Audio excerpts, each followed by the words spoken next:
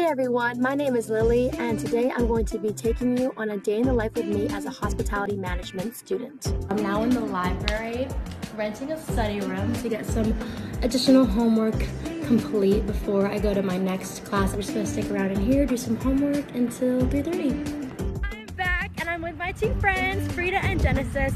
Normally we'd be going to the cafeteria for dinner, but today one of our friends is taking a restaurant operations class and invited us to be her guests. So we're gonna get treated to some really good food and we will keep you all updated when we're there. Alright guys, we're now at the restaurant at Johnson & Wales and here is the food we got. These are our appetizers. I got the mixed green salad. Frida, what did you get? I got the tart with goat cheese. Yummy. And Genesis, what did you get? Yum! We are on our last courses. This is Ari. Ari, what do we have for the wonderful dessert? Puff pastry with fruit filling and chantilly cream. Yeah, thank you, Ari. Alrighty guys, a few hours after dinner, I am now making my way to the Wildcat Dam and I'm doing a little study session with my friends. This is what the area looks like.